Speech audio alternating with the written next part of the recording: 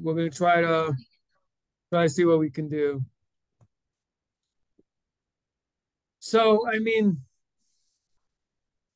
again, I'm taking a little break from our typical study um, until I run out of something to say about the Sukkot holiday. So, I mean, the first thing I wanted to bring up is in terms of the theme and the reason also. Remember, I've always said in the past is that even for different commandments that are discussed in the Hebrew Bible and the Torah that are directed specifically to the children of Israel, what's now known as the Jewish people, but we can learn lessons, right? And I think that's important to do and good to do. And um, and Sukkah is a tremendous lesson. I mean, Sukkah, I think, is again has something to do with something very fundamental for Noahites, and that is faith. I mean, the basic and more than that, trust. I mean, the basic idea of Sukkah, it says that the Sukkah represents the clouds of glory, and this is the traditional, um, you know, the view of the midrash of our sages of the Mishnah and Talmud that I mean, there's actually two opinions. One opinion in the Talmud, in Talmud Sukkah, is that it's the cloud represents the clouds of glory. The other opinion is it's literally were similarly constructed booths that the children of Israel constructed in the desert. So those are the two opinions. The opinion that we seem to adopt primarily is the first one that the sukkah represents the clouds of glory, or protected the children of Israel through their sojourn in the desert. And it talks about it actually in one of I think, I'm trying to think in which parsha, it may have been in Nitzavim, but towards the last half of Deuteronomy, it's mentioned that it says that Moses tells the people that your feet did not swell and your clothing did not become worn all the years in the desert. And that was because of the clouds. The clouds were able to keep things moist under their feet and protect them from, from the sun and the elements. So that's something fantastic. So what's interesting about this mitzvah is it represents both the idea how you can rely on God in a similar way that the children of Israel, that he provided everything to the children of Israel. But it's also the idea, the mitzvah of Sukkah, though, if you think about it, it doesn't appear like clouds, right? I mean, obviously. The mitzvah seems to represent, even though, again, our sages say it represents the clouds, but that's one aspect of it. But the other aspect is we're building it, and that to me seems to represent, and we're sitting in it, that represents the fact, the part of it that God takes so much pride in. And as it says in Jeremiah, in one of the first chapters, when I remembered the loving kindness you did for me when you followed me into the desert. In other words, the heroic act, the act of leap of faith, that an entire people just went into the desert without sufficient provisions. And, I mean, because to go into a desert with just provisions for a couple of days, it's not really, I mean, that's a leap of faith. That's a big one because there's nothing out there. People who go like that, they die out there. So that's something that God remembers eternally. The fact that the people, took that leap, that they took those steps into the wilderness. Is one way of saying it, but it's a desert. It was a desolate place where there wasn't natural resources to provide. Not only that, there were dangerous, there was snakes and scorpions that also are mentioned in the Bible that were present there. It's a dangerous place. So yet the people went there. So it's kind of like, so it basically, this is the lesson. And maybe after this, set the lecture is over. No, we'll see if we could do some say additional things too. But the point is this, the big lesson is that we take the step we take this leap of faith, we basically take a risk in listening to what God asks us, wants from us. And in return, he protects us. I mean, that's the basic structure of this mitzvah, and what the Jewish people were representing by performing this and reenacting the mitzvah of Sukkah. That all the nations should see this, the idea that they, and similarly reenacted, that they're leaving their home, going out into the elements, and also at a time where generally around the world, the weather is not so good for that kind of activity. And they're relying upon God. So they're taking a risk, and they're leaving themselves vulnerable to the elements. Again, the roof of the sukkah has to be such that the rain can come through. What does that mean? I mean, it has a lot of meanings, obviously. We can't come to the depths of the commandments of God. But in terms of what a little bit we can understand in a simple way is that person is left vulnerable at the end of the day. Even after he has the sukkah there, he's still relying on God anyway. And similarly, the people every single day, it's an interesting thing about a miracle is that you never get comfortable with it. For 40 years they had these clouds, but every day they woke up, and maybe truth is, I don't know this for sure, but they may never have fully felt like we're okay. For example, the point is like the manna. We see this in the manna actually exactly. The people, there was something about it, even though it fell every single day, but its unnatural quality was very uncomfortable for many of the masses of people. Because it was a miraculous, they wanted food. That's why they complained about it, and that was a sin to complain about. But at the same time, it was, because of a spiritual deficiency and lack of faith and so on. Why didn't they want to connect to the spiritual side of the manna? But the human part of them was just like, we just want, we want food. And we want, to say it in the current vernacular, it's like, I want a nice size savings account. I want my 401k. I want my house paid off. I don't want you to tell me that you're God and you're going to take care of it. I want to see it. But that's a lack of faith, but it's not an unnatural thing for a person to feel. But you can't exercise faith in the same way when you have all those things. And that's the idea of the sukkah, is your person is put to the test of faith. Person is in a vulnerable position. God could make it rain. Things may not go so good. You may have to leave the sukkah, right? But the point is, we're going out there. And it's similar with being a farmer, maybe like being a rancher. I don't know enough about ranching. I mean, it's simple in terms of farming. Person is dependent on the elements, on the weather, which more directly is, clearly, from the hand of God. And today, obviously, through science, humankind tries to manipulate that and control that, etc. But in its pure form, what I'm trying to tell you is that the Jewish people, there's a certain message here of the value of vulnerability. There's a certain value in it.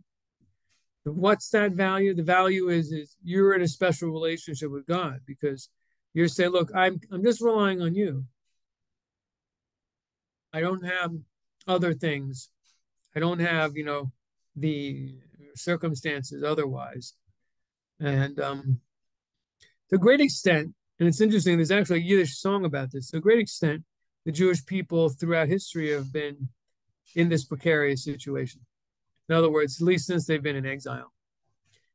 Maybe you could argue even before, but certainly since they've been in exile, they've been basically in a sukkah. And there's a Yiddish song that says basically the same thing, that the Jewish people are like a sukkah in a stormy rain, and the roof is shaking and the roof is fluttering and the walls are shaking,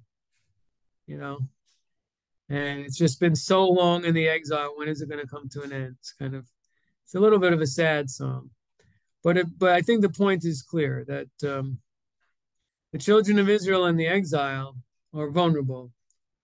They're different than everyone. They have different beliefs, and obviously, and so, in a certain extent, they may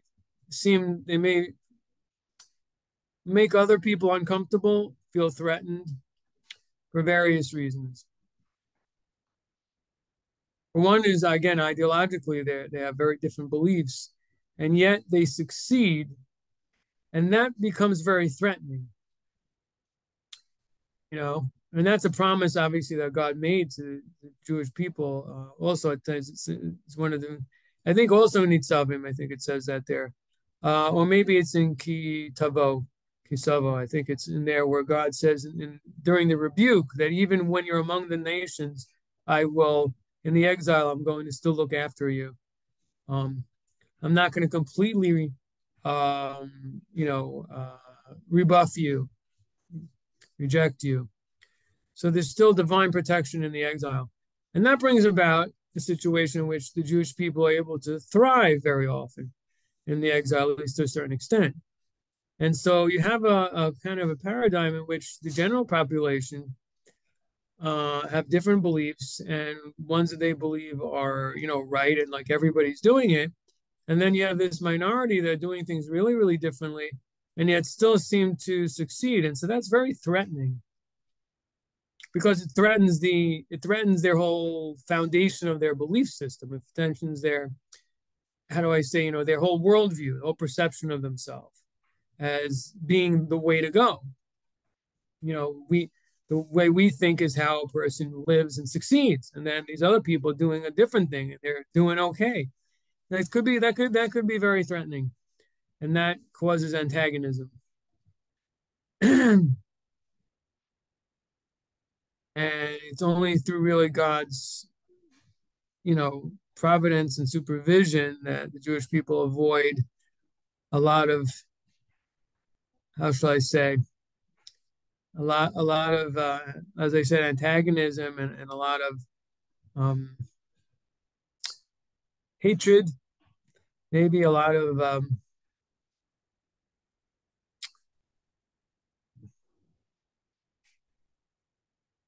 well, a hostile. Hello, hello. All right, there I am again.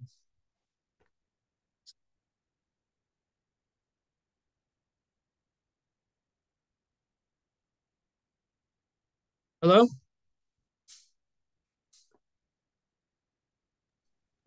Yes, we can I hear can hear you. you. Oh, all right, because I wasn't. Oh boy. Okay. Um, was I on tape? Yeah, I think I was. Oops. Okay. Um, so the point is, but it could create a hostile antagonism. Um, but the point is that creates this vulnerability. I mean, obviously, just being different alone puts you in a vulnerable state. Just being different because you're the other, you're the minority other who's very different. And so the majority don't um they don't empathize, how do I say, they with you. They don't, see themselves as being as unified with you. So therefore they can let things out on you, basically. They can blame you because you're not them. People just by nature blame the other guy for problems or are more critical. When you look at yourself in the mirror, you don't see anything wrong. And similarly, a nation itself, if things are they have this frustration, so there's this very immature and and wrong, an immoral tendency, but it's there to blame the other one, not yourself, not themselves. And so that's something obviously that happened for many many centuries, and I guess maybe still happens today, even here in the United States. There are higher numbers, they say, than people may realize of people who are quite anti-Semitic, actually, from what I understand. So, but that's kind of what the sukkah represents. Represents being vulnerable, being almost in danger, and yet relying on God, and also yet surviving. And that's obviously a way in which God can show his miraculous providence in the world. Of course, you have to have a very discerning eye to see this. It's not something a lot of people, many people, most people won't notice it. But that doesn't mean that's not what God's trying to do. I mean, if people don't want to hear messages of truth, that's not God's fault, you know? So, but let's get back to, so that's an important point also, because it's something that even not just in Noah, it's interesting actually, that lesson goes beyond just a Noahide, meaning someone who's trying to keep the seven laws. It goes for all the nations. It's a lesson that they will eventually learn.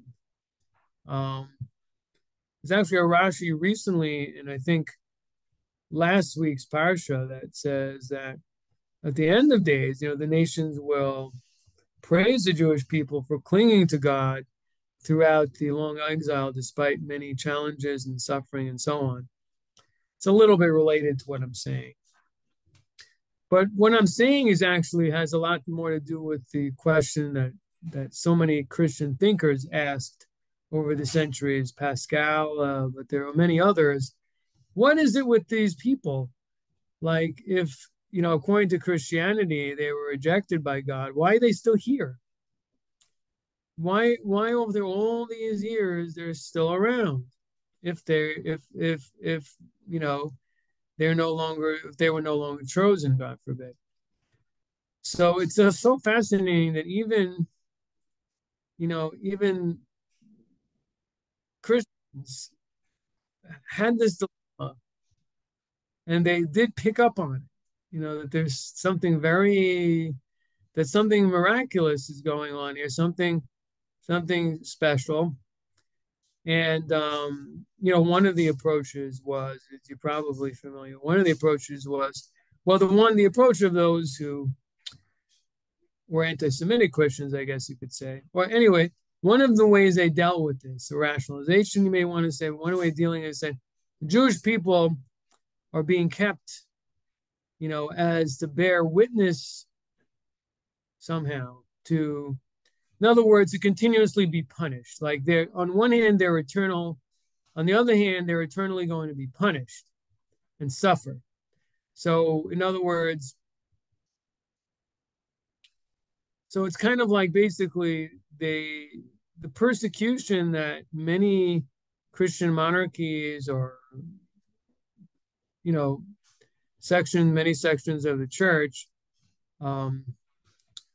put upon the Jewish people. Then they just turned it around and they said this was something that was divinely decreed. Now, I always found that interesting. They say, yeah, they're still around, but they're here to be a witness by their suffering that they're rejected. So they're here to show that they aren't wanted anymore. I don't know why. Maybe I shouldn't be getting into all this in the Torah. It's a little more historical than it is Torah. So let me get off of this. But my point was to show you that this point was something that even a non-believing Gentile picks up on. That's really was my point.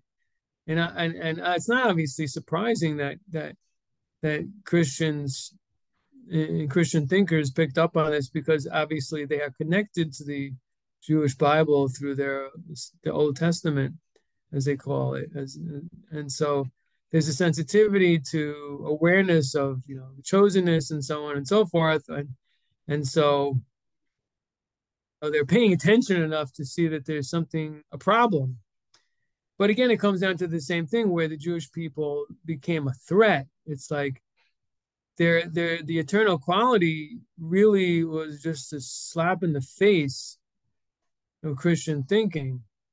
And yet there's still, in other words, if like the two statues of the victorious Christendom that's found in one of the churches in France, and the defeated Judaism, if that's correct, so why are they still here? Why can't we get rid of them? Why doesn't that belief system disappear? Why is it still around? They're such a stiff-necked people, right? Stiff-necked in a good way. So,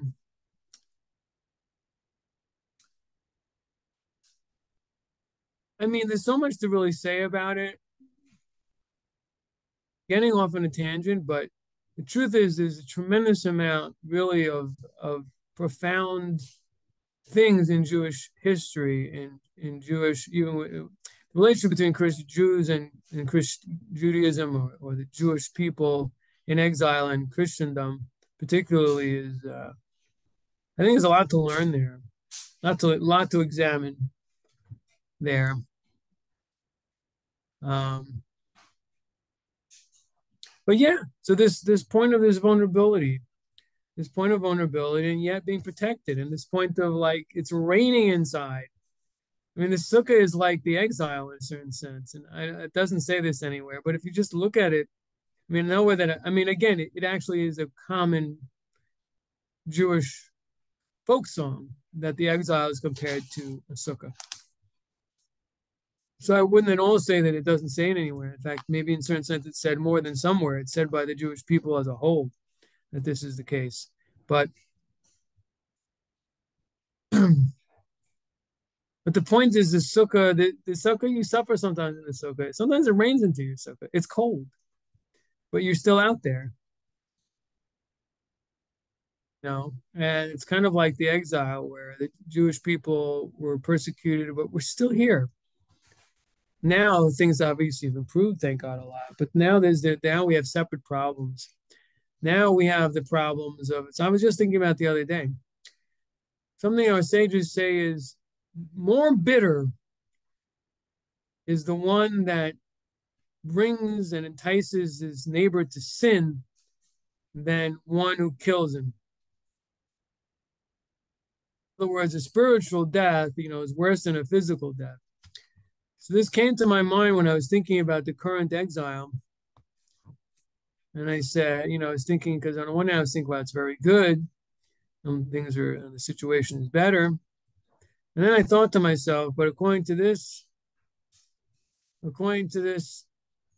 did I try to call it? This idiom, the paradigm of being enticed to sin by someone. In other words, someone who pursues another to cause him to sin is a bigger destroyer than someone who seeks to cause him harm, even tremendous harm, physically.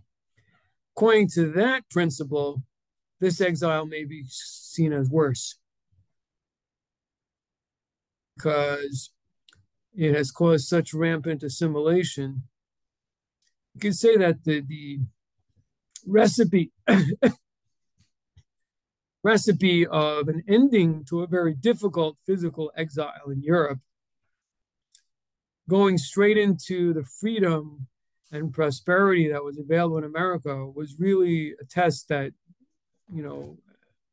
should I say impossible to overcome and extremely difficult to overcome. It's a recipe for assimilation. That makes this exile a very, very, very bitter one. I mean, it's kind of like you have everything, but you don't have yourself. If you have a lot of cars and everything, but you're crazy, you're nuts. It's a very sad existence to be someone who has a psychosis that they think they're someone else, even though they have everything. That's what assimilation is. Assimilation is somebody who behaves like somebody else, who doesn't know their own identity. They have everything, but they don't have themselves though. So in essence, they're unaware. They're living, they're living in a dream. It's a little bit like that movie. What was that many years ago? About a man who was living in a television show he thought was real. What was the name of that? I forget. Forgot the name of that. The Truman Show. That's it, The Truman Show. Right. He was living in a world that was not real. I mean, I don't think you can really, the truth is, I think they underemphasize. I mean, I think you could almost have a nervous breakdown when you find out that your whole life was a fake. I think you could have a breakdown. You know, I don't think that happens in the show. I think he runs away. That I don't remember. It was a long time ago. But I mean, it's a very interesting theme. It's an interesting idea for a discussion for sure. But yeah. So I mean, if the thing is, and I think we all have to really. This is something we all need to take to heart too. Is like because I think we all, in a certain, to everyone to their own extent, makes this mistake. Like having things is something, but it's not living. First, we have to live. You know, I think it's a little bit of an American psychosis to think living is having things, but living is not having things. Sometimes not having things is living. That's also maybe something Americans know a little bit about the idea of being freedom. The plains, right? The West, just riding it on that horse. That's it. Sleeping on the ground, with your little fire and your little pot of coffee. Nothing else. Don't need anything else. You're good. Sometimes I think I actually like you kind of not jealous, but it sounds like there's a point there though. Like you're not tied down by a lot of superfluous things, and not only that, you feel like you can live off the land by yourself. You're not dependent on so many things. I mean, obviously, I don't think human beings have ever really not been codependent, not for, even the cowboy is codependent on certain things, or even a settler. I mean, you have to went to the general store, and went and got supplies and had to go into town and things like that. But obviously, people were a lot more self-sufficient. Something that's some people nowadays talk about how little we know how to really take care of ourselves. But okay, consciousness here. uh, so back to what I was saying, if I could bring myself back about the assimilation. Yeah, yeah. Um,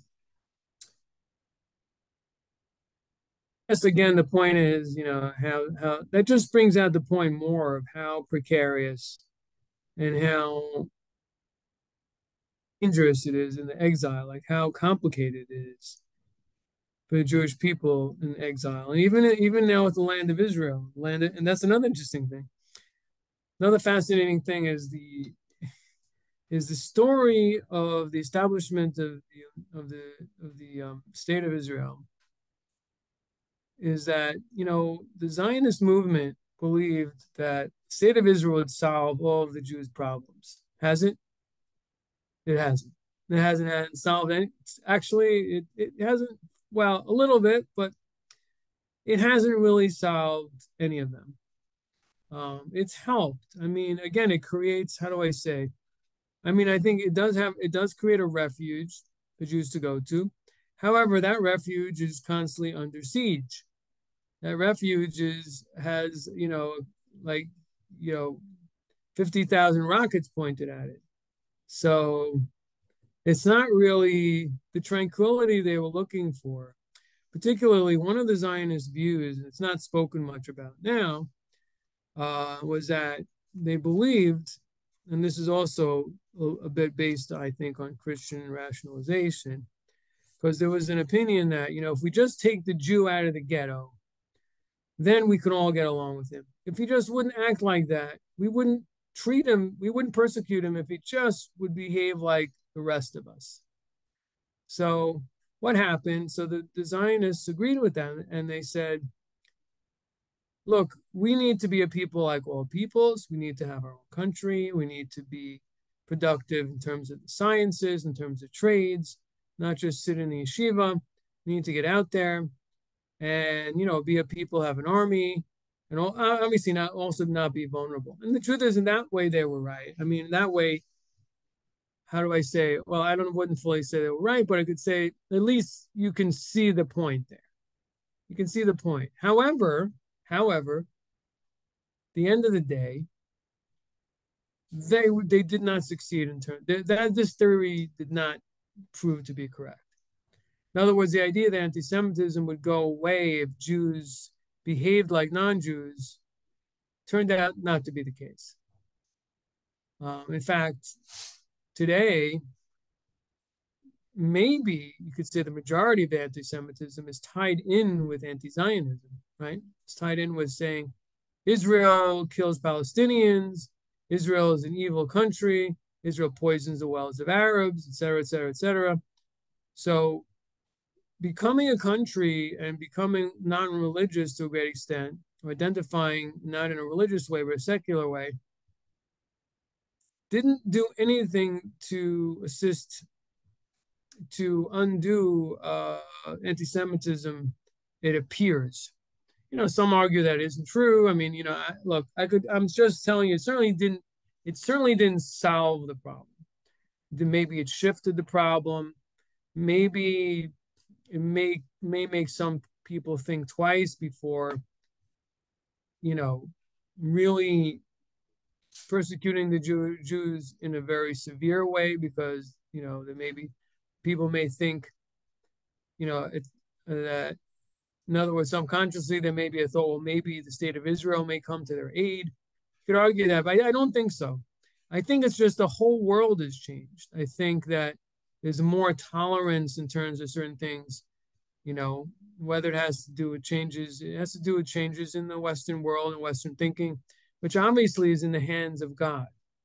Why do all these changes occur? Why did it move in this direction? So many different factors, and you can give a lot of different reasons. I'm sure historians do give a lot of reasons, but at the end of the day, it's because God decreed that a different exile would take place, a different form, and therefore, and that's why exactly what we see now is that it doesn't really matter if a Jew is in Australia or the United States or almost any Western country. They don't have the same level of freedom and pride as they are in the land of Israel, but they certainly don't face the type of persecutions that created the land of Israel in the first place. Does that make sense? So, yeah, and again, I'm repeating it because it's important and interesting. I think a very interesting point is that the idea that a different Jewish identity would do away with anti-Semitism proved to be completely not true. Okay, so what does this have to do with the sukkah?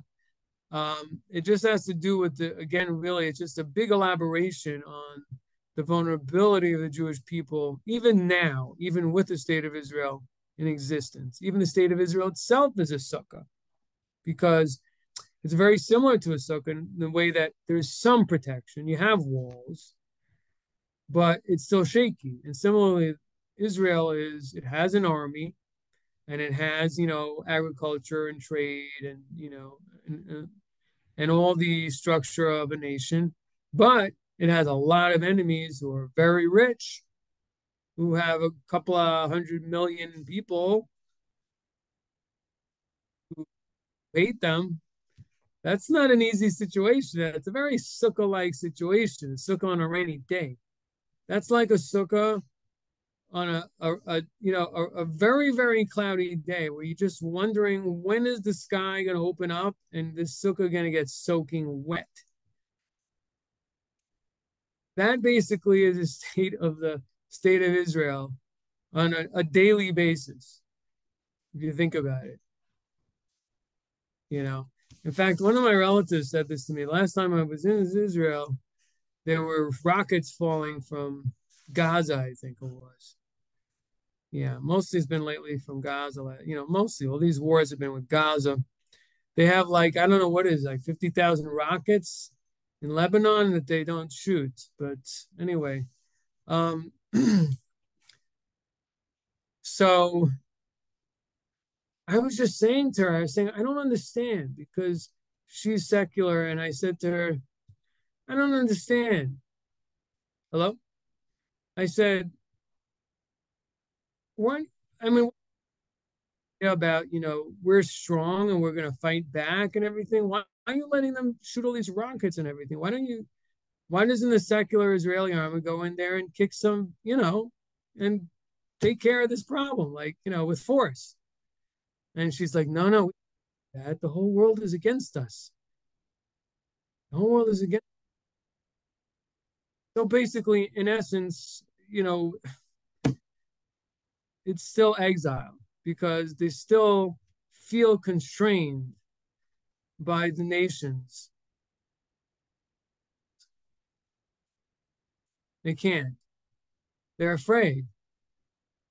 It's very interesting because it used to be, it's so strange because it used to be that there was an image of the religious Jew in the Eastern European, exile, his head a little down, he's, afraid, running from a pogrom, and that the Israeli was, you know, brave and strong and olive skinned from the sun and working with his hands. And I don't know what happened.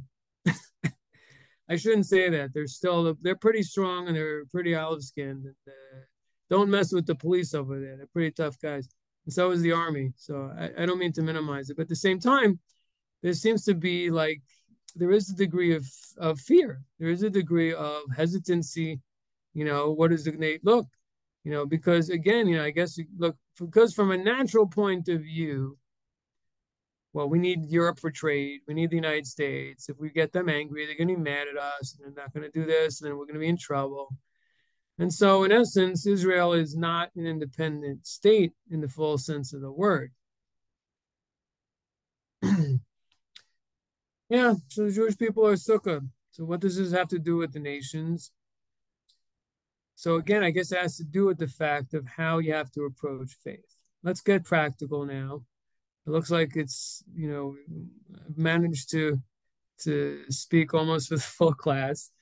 Thanks for joining me. But it comes back to the idea that you have to get out of your comfort zone to really have a relationship with God.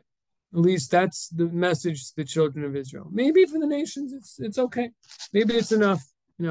But I think the message though is that the Jewish form of faith is going out into the sukkah. The Jewish form of faith is that you don't sit in your comfort zone and you go into a situation in which you're non-conforming. You go into a situation where God tells you to, at least, where there are risks involved, and you follow, you stay loyal to God's commands there. You follow God's voice in that place. And so, again, I mean, actually, some of your community has done just that. As I think we've spoken in the past about Rod's experience, and maybe Sandy's to some, maybe both of you as well. I don't really should find out more details about some of the history of Nativ. But there certainly is an element. But in general, I certainly know there's certainly an element of that for B'nai Noach who leave the comfort of their communities or their families or religious churches or what have you, and there's definitely a form of going out into the desert. It's exactly what that is. But I guess the question is, what's the next level? As I spoke about in our last meeting, is not to be satisfied. I would hope that it's not that we've come this far, not to be satisfied with just keeping the baseline, no hide, and that's it. We're good. Now we're going to relax under every man under his date palm tree, and every man under his fig tree, as it says in the book of Judges. But instead, we try to take things to the next level. So I guess my example would be, for example, well, in all the commandments, the Tanya says that a person who's a servant of God, if he has a certain habit of doing something, he pushes to do more. So I think that's a very powerful idea because, once you have a habit, then it's not hard. We're just doing it. So the idea is, so we do more than what we're accustomed to in some way, or we do something with more intensity than we're accustomed to doing it, whether it's prayer, for example, Torah study, or giving charity a little more than we're accustomed to. Um, Obviously, that's a big one. That is really putting a person, because that really gets to the heart of things is charity, because particularly in the United States, but all over, like money is where you feel like your stability is really there. That's your house in a deeper that it's like that's your stability, right? That could be your meal or something. That could pay for something for a rainy day. It's always like, well, I may need that. Whatever money we have that's extra, we all feel like I may need that. I don't know if I should give that to someone else. I may need that. Who knows what's going to happen?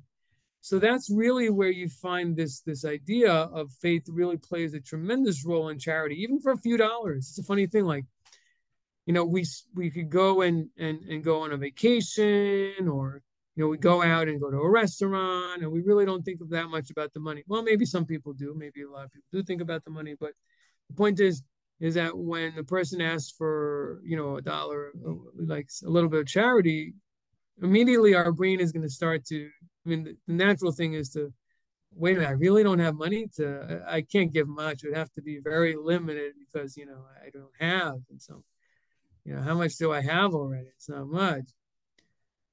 So you know so this is really an area where a person can exercise their faith by, listen, number one, God gave me this money so that I could help others. Otherwise, that's number one. Number two, is like, don't worry, he'll provide for me more on another day. Right now, I have a little extra and I can give you, because listen, God is not forsaken me. My God is not in Chase Bank. He's still going to be watching over me tomorrow. And that's exactly what the idea in the desert. The idea of the desert was every day was like, what are we going to do today? Is there going to be food? There was no storehouse of grain. There was nothing. It was the manna fell daily. And if it didn't fall, they didn't have anything. If they didn't fall, we were going to starve. So that's not an easy way to live, but it's an exercise in faith, right? So another beautiful thing about the sukkah is the idea that you should see the stars, right? So the point is, you're in the sukkah and you're doing human things there. You're eating there, drinking there, but you look up to the heavens. So in other words, you're connected to a higher place, right? Again, that's a paradigm of maybe the Jewish form of service. It's a higher form, but a non-Jew can also attempt to do things for the sake of heaven. But it's really it falls upon the Jewish people to do this. In other words, as a betrothed of God, really the way a Jew should be behaving, or in a perfect sense, is that his whole life, that's really the idea of having the Jewish code of law, is everything is focused towards God. Even his eating is also focused toward God. There isn't any area of life that's outside. He never takes a break.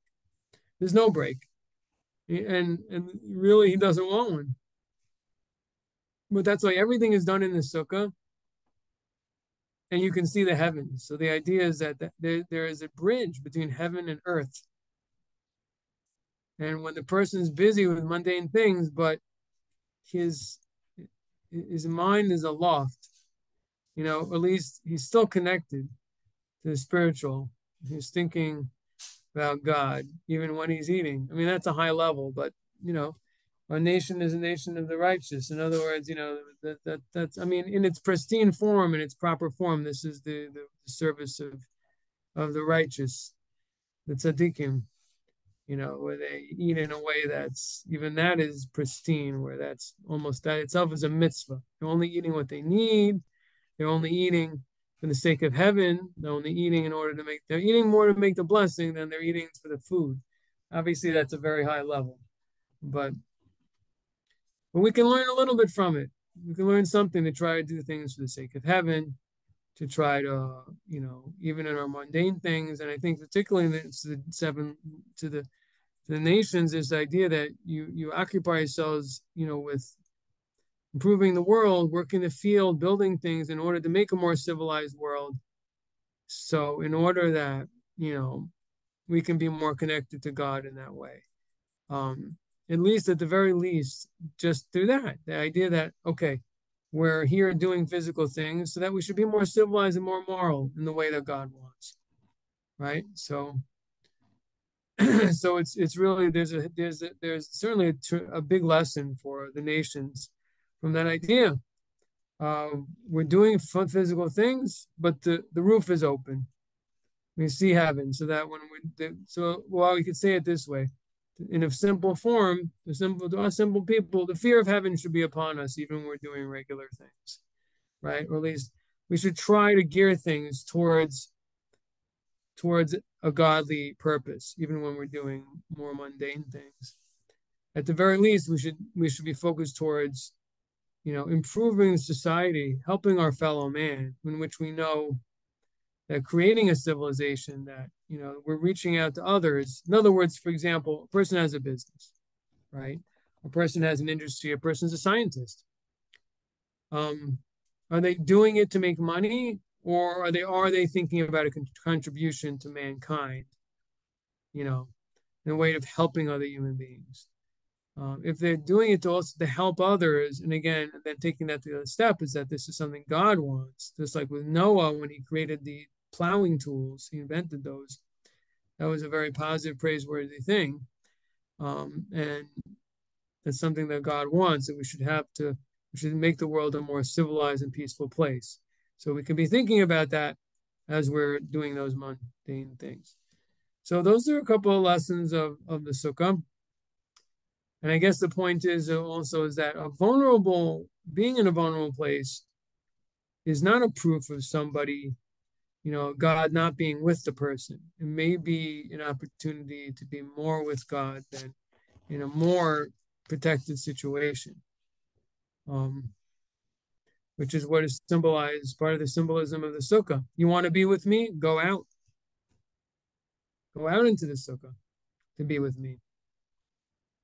So, but interestingly enough, after we have an experience of that of a week, and we added on an extra day, to the rabbis add on an extra day. So then, once we have that experience, we can go back in the house, which is also another lesson. Like Abraham is that even when you're in the physical, but you should feel like you're a wanderer and a stranger. In other words, a feeling of the sukkah remains with you as you go back. Go back into the house, but after the repentance of Yom Kippur, and going out into the sukkah to get away and to distance persons from the mundane living in the home, and to, then once you have that realization of what it all means, then you can go back into the house. So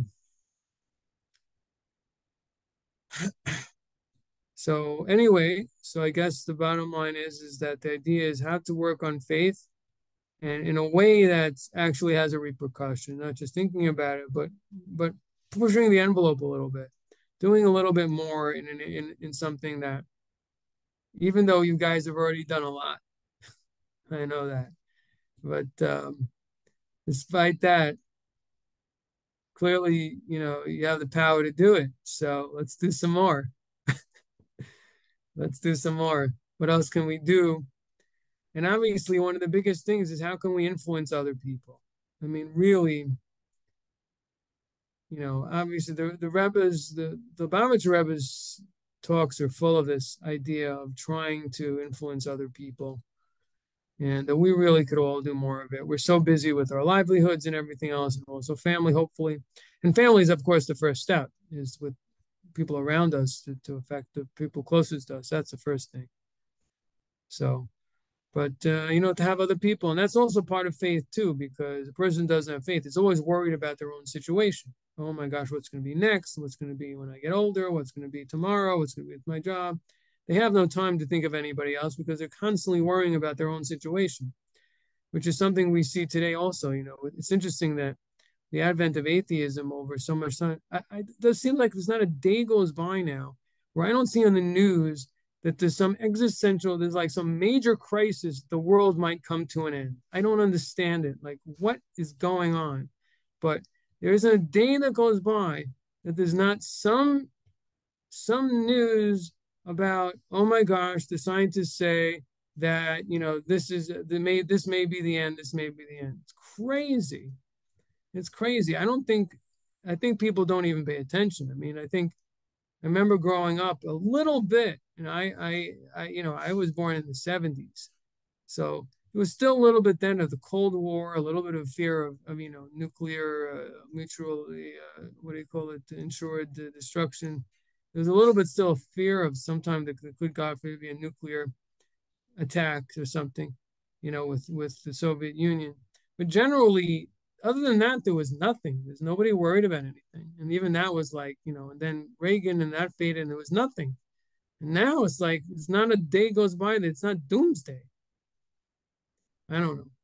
But that's, I guess, what happens if, you don't have any belief, like if you don't believe in God, that there's someone driving this bus.